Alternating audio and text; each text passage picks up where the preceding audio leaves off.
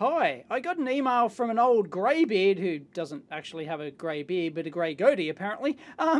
Anyway, said, hey, why don't I do a video extolling the virtues of analog multimeters versus this newfangled digital rubbish?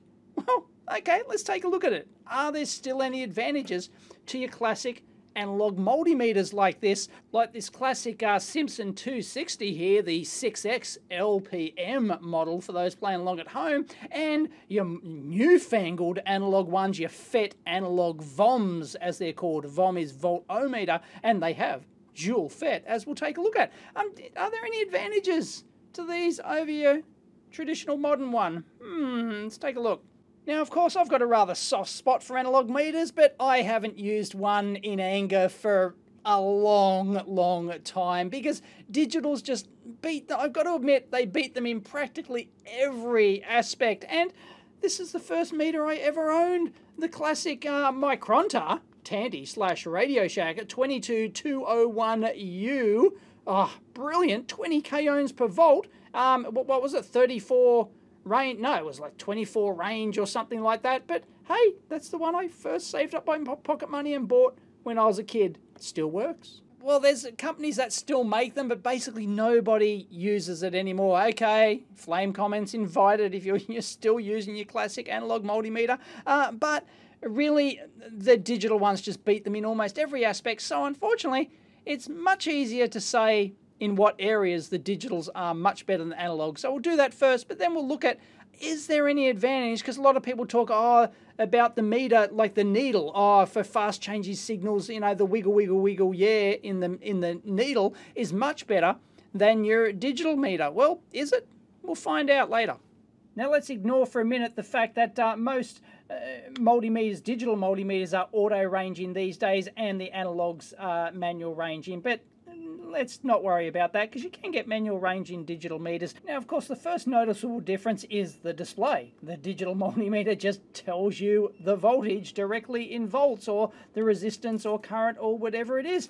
With the analog, of course, we've got the meter needle movement which goes across, and you have to interpret the display. But not only that, you've got to actually zero the display as well using this little thing with your tongue at the right angle and tweak it and move that needle so that it's directly on the zero line there. And that can change depending on the angle you have the meter at and the quality of your meter and everything else. Anyway, I've set that up, and you may actually see the first thing here is that, look, you can see that's why they have a mirror in there. Your good ones do. They have a mirror. We've got what's called parallax error in there, and you have to actually, when you're using the meter, line it up so that the actual needle itself, red, to help you actually see it, is directly over its mirror reflection. If it's off like that, you're viewing it at an angle, then you're going to get an error. So its accuracy is only valid when you're actually using it over like that. So, it's like right there. It's just, geez, I don't miss having to zero out my meter and account for parallax error. There's just no contest. So let's actually measure a voltage here.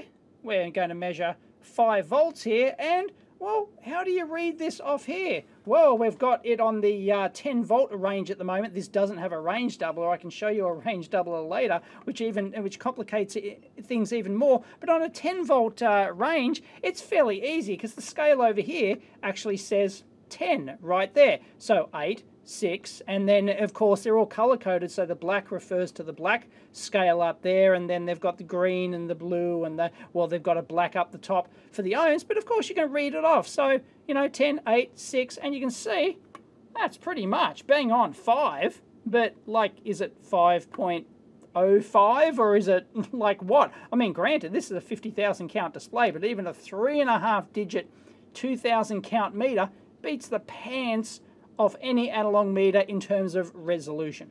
And that's the thing, with the resolution of this needle, what exactly is it? Well, you've got the needle width in there, and well, you kind of have to guess a bit, but I'm guessing that there's at least 250 needle distances, needle widths in that sweep at least. So assuming that we've got 5 needle widths between each one of those scale graduations there, then that's a total of 250 across there. 5 times 50 there is 250. But even if you had, say, 500, that's still only 0.2. That represents a minimum resolution, or a maximum resolution, the highest resolution you can get with this, of say 0.2%, or maybe if you'll use that lower one, 0.4%.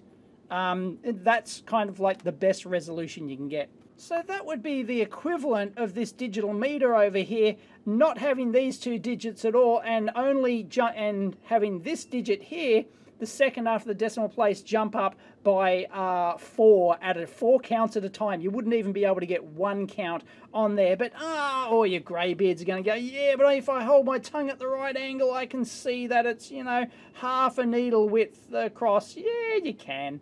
But I think no matter how good you are, you really can't get past that second decimal place there. So, yeah, these things don't have the best resolution, but, you know, they're adequate for a lot of purposes, just, you know, to see if you're in the ballpark. I mean, these things did for, you know, 100 years or whatever before newfangled digital multimeters came along.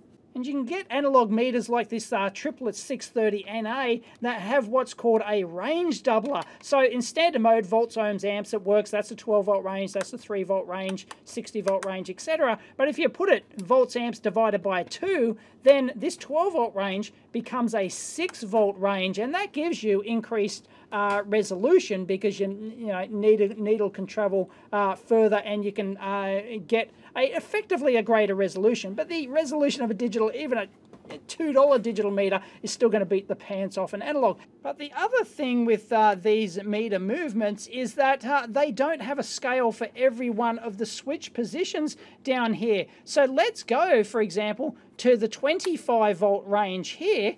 Where's 25 on this scale? 250, 50, 10. It ain't there. You have to actually use the 250-volt scale and take off that last digit there. So that's 25. So, you know, here would actually be 10 volts at that point there. So, you know, just another confusion of these analog meters. And you can come a gutser in that if you haven't got your brain engaged. And what about the accuracy of these things, like the specified manufacturer's accuracy? Well, unfortunately, look at the manual for this thing, and it's about 2% for your DC volts. So that's worse than pretty much your worst one-hung-low digital multimeter on the market. And if you get something, you know, a little bit better, like this triplet 630 NA, still only 1.5% DC accuracy. And that gets worse with AC, it's like 3%, so it's still not 3-4% is quite common, still not as good as a modern digital meter, but you wouldn't expect it. But oh, it gets worse, you bet it gets worse. Let's just try and measure a humble resistor, something which is trivial on a digital multimeter, and, you know, reasonably accurate. They're not as accurate as DC volts is always the most accurate thing on a digital meter, and also these analog meters. But have a look at the scale here for ohms. You've got to use this top one, and those with a keen eye will realize that this is non-linear. Look at this, like this one's linear, you know, 10, 8, 6, 4, right, in equal increments. This one is not. 0 is now over here, which is full scale, which is back to front to what it is for DC volts. So that alone is confusing. And then it's, you know, the accuracy up here isn't too bad. But once you get down to here, but if you're forced to go up in resistance and measure higher and higher and higher and higher, you get down to the point where the accuracy and resolution is just like borderline unusable.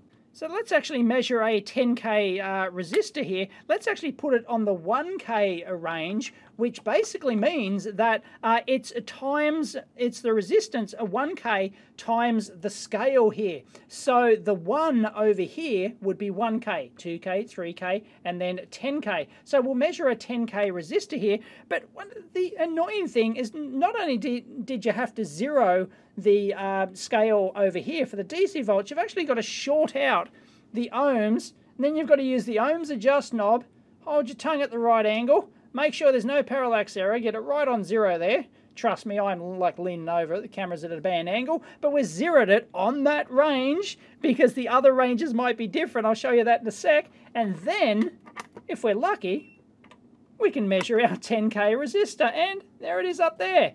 It's 10K. So it's a fair way down the scale here, so our accuracy and resolution is actually going to be less. In fact, there's a bit of error. Bit of error in that. Oh, wow. Look at that. That's not terrific. Oh, the Simpsons letting us down. So, to get a bit more resolution, we can do this. We can go to the 10K range like this, and you'll notice that it jumps up there. But, because it actually uses, this has two different batteries in it, a 1.5 volt D cell and a 9 volt battery in there, and they're used on the different ranges. And this one actually jumps up, so we actually have to re-zero this. You notice it's way off the zero before. So if you just want to change ranges, you've got to tweak that down. Okay, now we're tweaked that for 0. Let's plug it in, and ta-da! We can measure our 10K. That one's bang on. Look at that. Oh, you hold your tongue at the right angle. Oh, it's slight, half a needle's width. Half a bee's dick off. Oh!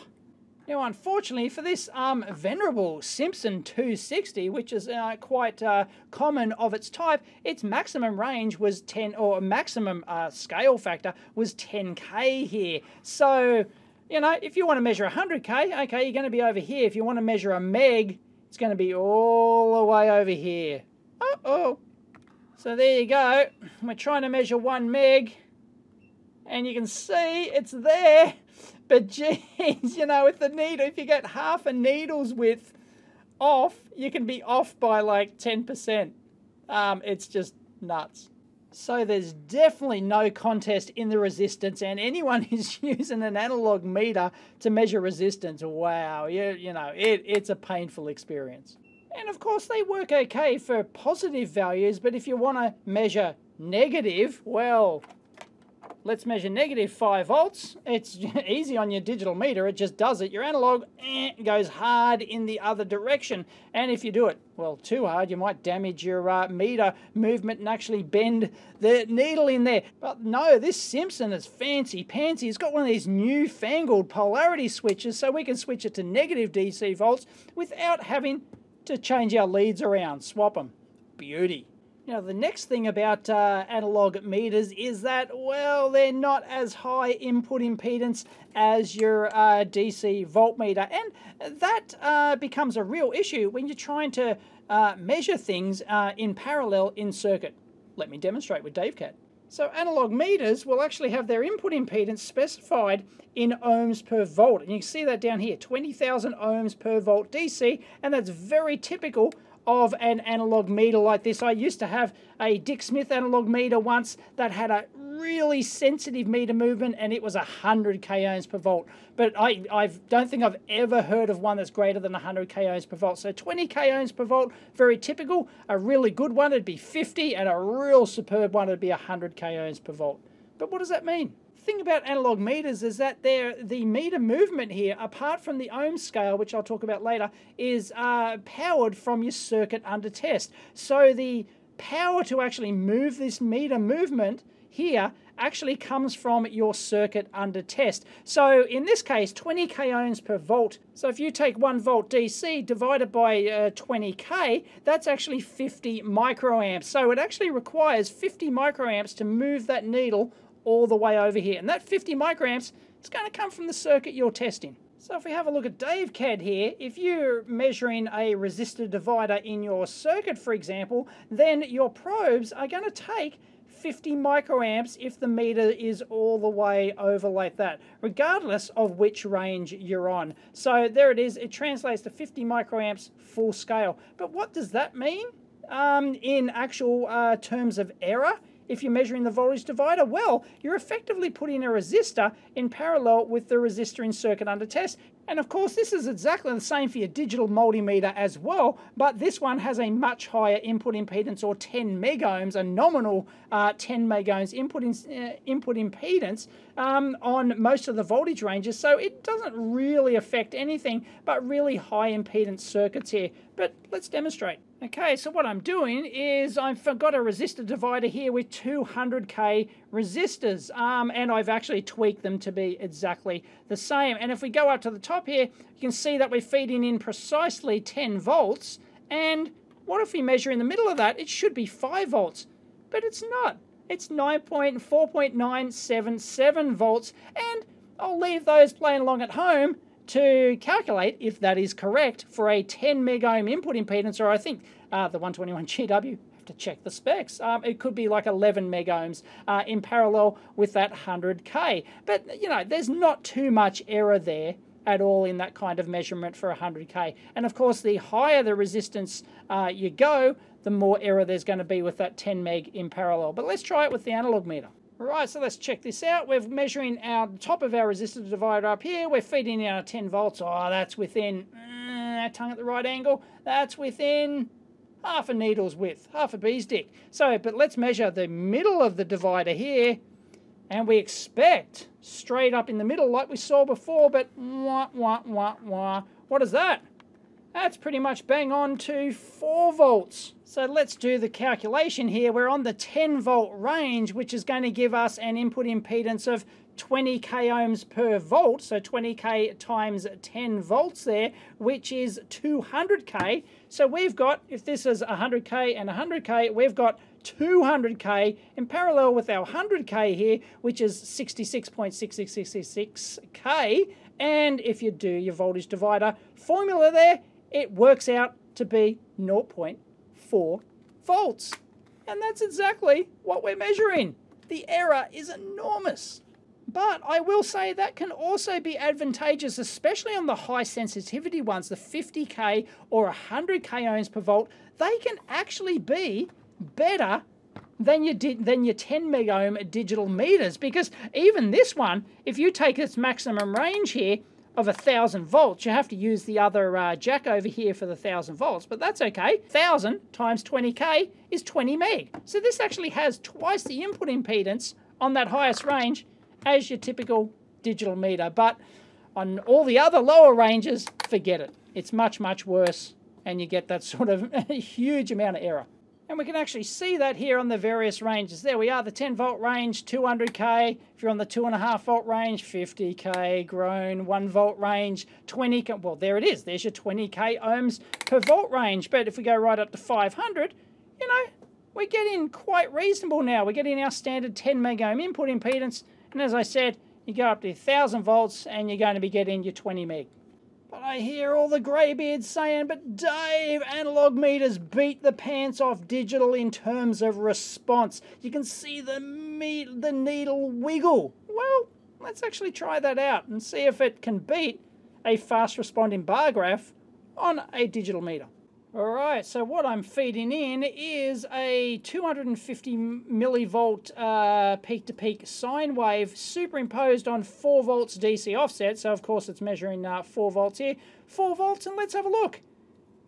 Like, you can clearly see the bar graph going dit-dit-dit-dit and the meter movement going like that. But can you see it on the analog? Yeah, you kind of can. Maybe. Yeah, I can kind of see a little bit of wiggle there. And if we take that up to, say, 10 hertz, nah, can't see diddly squat. But you can still see the digital bar graph. You can still see that there's something there, and you can see that the reading is fluctuating. So, like, no contest. All right, let's drop the amplitude down to 100 millivolts. Nah, still doing it. Still much more readable, or much more visible, that there's something going on there on the digital meter. So much for your analog. But of course, you know, if you want your frequency to be 1 hertz, of course, but you can see something's happening on your digital as well. So, you know, to actually see that there's something there, what that is, you're not really sure, because the meter movement takes time to actually move, but the digital meter does it just fine. If we take our amplitude up to 500 millivolts, there we go. You can see it back and forth, back and forth, back and forth, you know. So both of them you can still do that, but there's no huge advantage on an analog meter like this. But maybe this one's just a bit slow. Let's try the triplet. Okay, there we go, 500 millivolts, 1 hertz. Let's change that to 5 hertz. And there we go. This one's a bit quicker. You can see the wiggle in that meter movement there. No worries. Let's take that up to 10 hertz. Can't really see it. But you can see something's happening there on the digital. But not all digitals are created equal. Let's have a look at this Keysight UU1272A. This thing's hopeless. Not only does the bar graph not show anything, but the digits are almost unreadable. What is that value? I don't know. You tell me. So that's actually a case of the fast update rate of this meter, which I believe is 7 times per second, actually being too much of a problem there. This U1282A is doing better. Nice stable reading there. It just doesn't, it just averages that out. No problems whatsoever. But you can clearly see that there's excursion there on the bar graph. Nice. And your classic Fluke 87.5, well, that's doing the business too. So as you can see, that's quite superior. I mean, we're seeing 10 hertz updates there. No worries whatsoever. And you're never going to see that on the analog. So clearly the much acclaimed feature of the analog meter, maybe in some circumstances is good, but modern digitals with their bar graph update, fast sampling and bar graph update are just going to beat it. I mean, let's say if we go to 20 hertz, can it still see that? Yep, you can still see that. You can see that wiggling, going back and forth. You can see that there's something on your signal. You just can't see it on the analog meter. And there we go. If you're talking 5 hertz with a 1 volt RMS signal, look, you can actually see the excursions there. But, granted, it's kind of a bit harder to, read the scale of a digital bar graph compared to the analog here, but it takes time for the analog. I mean, you're not seeing the full excursion there. It's only if I, went down to 1 hertz, maybe you'll start to see that. There we go. That's better. But, the digital meter is just better responding. Once again, no contest. Now if we go back to the Simpson here, yeah, there's just you can see the excursions quite large there at 10 hertz with the 1 volt RMS, 5 hertz.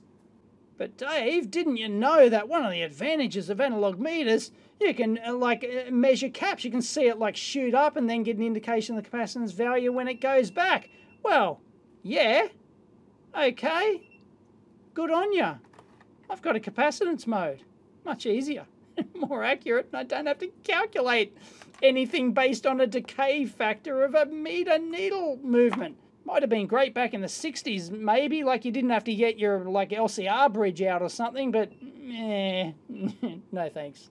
And as far as input protection goes, well, CAT ratings weren't around then when these things existed. You can still buy this one. I don't know if they are CAT rated these days. I'll have to have a look at some new images. This is an old model, but basically they'll have almost even your cheap ones, your bottom range ones have diode protection, back-to-back diode protection directly across the meter movement like that. So it is pretty hard to destroy them by simple overloads, but surges and everything else, they aren't going to be as robust as your newfangled CAT-rated digital meters. And a lot of analog meters will have a direct 50 microamp mode, because this is a 50 microamp full scale, so this basically connects directly to the meter movement like that, and they will be fuse protected and things like that, on say 5 amp range and stuff like that, or the other regular current ranges. But anyway, yeah, you don't want to be using this on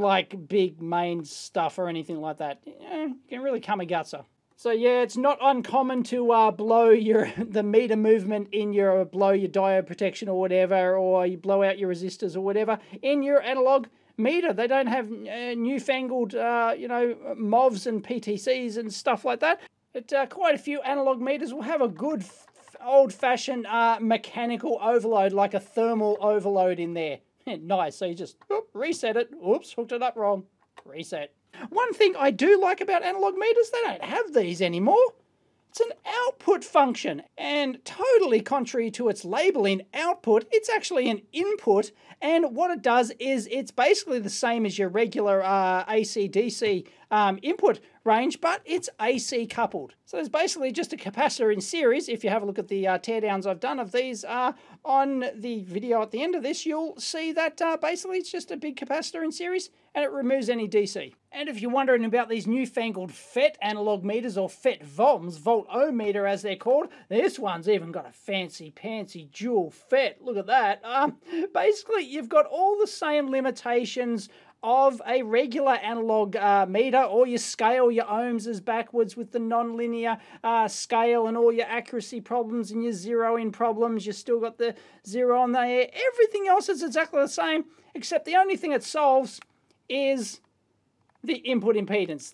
On DC volts only, well, on this particular model anyway, the 22220 Micronta slash Radio Shack slash Tandy, for those playing along at home, 10 megohms, a fixed 10 megohms on basically every DC volt range. So that's basically the only advantage whatsoever to a FET analog VOM. Everything else is basically the same.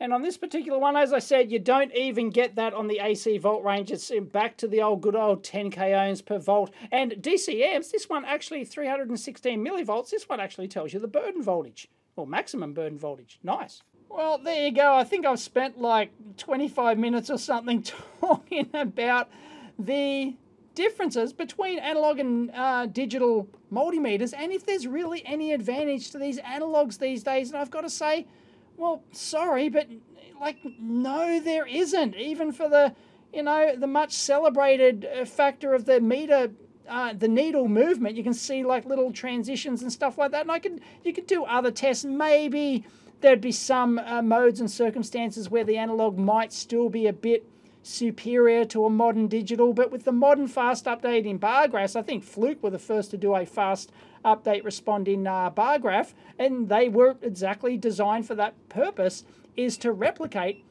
and beat the functionality of your analog meter movements. So, you know, these are more accurate, they're cheaper, they've got vastly better resolution, and they've got, especially on ohms, which analog meters are hopeless for, the usability, it beats it hands down in practically every area. So as much as I like analog meters, sorry, there's a reason why they've pretty much gone the way of the dodo. Although I can think of one advantage which will always be there, pretty much, work with me here, is that these meters do not need batteries. If you're measuring voltage and current, they're powered from the circuit under test. So if you're stranded on a deserted island and you need a multimeter to measure your voltage and current, and you need it to work, you'd want to be taking an analog meter because you don't need those pesky batteries. But of course you do need batteries for the ohms scale, because you've got to power the resistance under test to power the meter movement, but that's the only thing you need batteries for. But apart from that, you can take the batteries out of these and they still measure perfectly fine. And of course there's nothing electronic wrong to go with them. It's just a bunch of resistors and diodes inside these, and I'll link in at the end of the video somewhere here a teardown of 3 classic analog multimeters. But yeah, maybe if you had you've got a solar powered rechargeable wanky multimeter or something like that, maybe it might win out on your deserted island, but no, come on, sorry. Anyway, if you enjoyed that video, please give it a big thumbs up. And as always, if you think I'm wrong, tell me down below. Go for it. But I still love the analog meters. They're great. Nostalgia. And I still love my first analog meter. Where's it gone? Oh, using my poor first analog multimeter to prop up the digital. Oh, that's a lack of respect. Unbelievable. This thing still works all these decades later. Catch you next time.